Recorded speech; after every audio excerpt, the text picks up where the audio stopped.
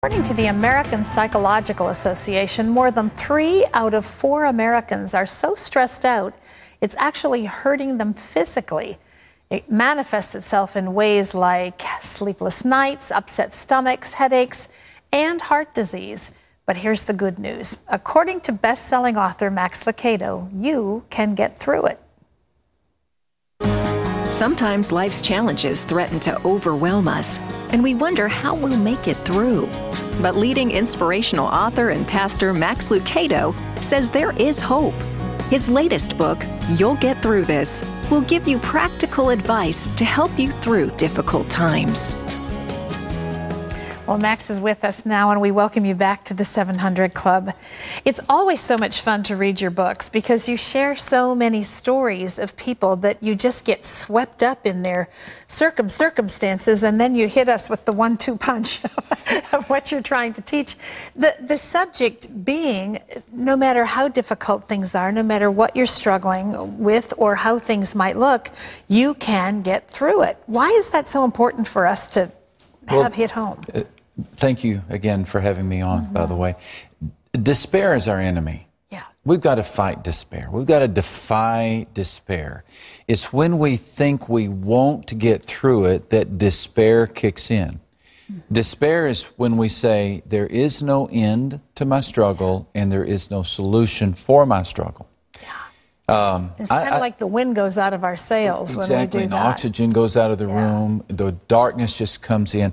And not only is that a difficult time, it's a dangerous time. It places us in a posture, Terry, where we make poor decisions. Yes. We're hard to live with. We're toxic. We turn into people who... Desperate decisions, really. We hurt, make the situation worse instead of better. Now, there are people who are watching right now, I'm sure, Max, who are in exactly the kind of situation you're talking about. And it may sound simple to say you'll get through this, but in fact, that's exactly the message you need. And you're not saying that it's going to be simple. I mean, you talk about the fact that it's not going to be painless and it's not going to be quick. That's exactly the point. The biblical promise, seems to me, is God does get us through things. Yeah. Not always as quickly as we want, and certainly with no pain. But He does get us through things, right? I mean, the word through is everywhere in the Bible. He gets us through the valley of the shadow of death. He gets us through the storm, through the flood.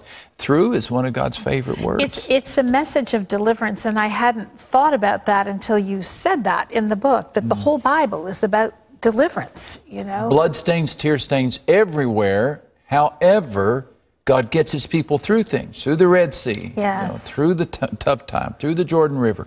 He's always walking us through. And from a big picture point of view, He's just getting us through this life, preparing us for our eternal destiny. And I'm glad you mentioned preparing, because I want you to talk a little bit about Joseph. I don't know what's going on right now. Everywhere I turn, in every devotional, and then I open your book and it's the story of Joseph. And I'm like, okay, God, I get it. But he was no stranger to tough times. And while he was in desperate situations, like we're talking about, you say in the book that the devil had Joseph where he wanted him, so did God. Talk about that. Genesis 50:20 is where Joseph, now as prime minister, turns to the brothers who sold him into slavery some 40 years after they abandoned him. And he said, you meant evil against me, but God meant it for good. He understood that God was up to something great, and that the very evil that was intended to destroy Joseph actually helped Joseph not only survive, but thrive in a distant land. And part of what made that so successful for him was exactly what you were talking about a moment ago. Despite all the negative things that happened to him, he never gave up on the dream God had given him. Never gave up. That's unbelievable. And you think about it, that's the only thing he had. When he was sold into slavery as a 17-year-old boy, I mean, he didn't even have the coat on his back anymore. All he had were those dreams. So he held on to those dreams. He believed that God had a destiny for him, and he refused to let him go.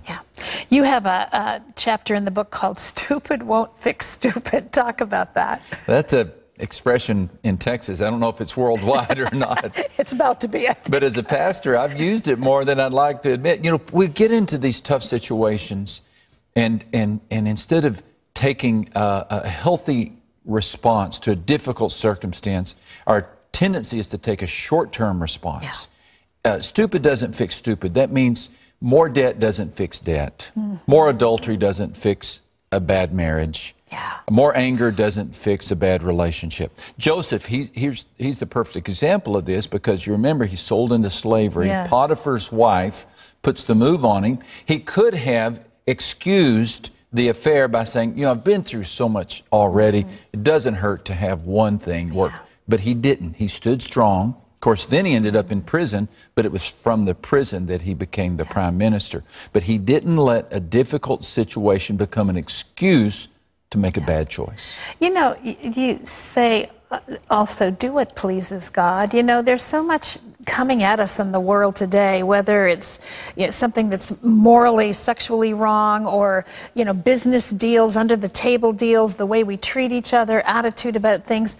But it really is very simple for the Christian, isn't it? It is. It is. It's not that complicated. We don't know the long-term solution that God will use, but we do know our next responsibility, and that is do what pleases God.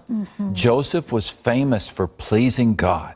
He just pleased God. There's a passage in the book of Psalms that says, do what is right as an offering to the Lord. Yeah. So, are you torn between this way or that way, turning right or turning left? Just do the next right thing. What would please God? And if I do that every time, then I'm cooperating with God as He gets me through the tough time. Yeah. And, you know, that's really the answer, is God's going to get us through the tough time. He's proven that. It's what His character is, but we have to help. We have to partner with Him. Exactly. We partner with Him. And let's not forget that part of our tough time is for us, to develop us. We're always saying, God, change my circumstances, when God may be using the circumstances to change us, to train us, to develop us. I think you can make a good case that by the time Joseph became prime minister, he was trained. He had gone through the necessary boot camp experiences of being a slave, then a prisoner, of being rejected, and then landing on his feet. He was ready for the assignment.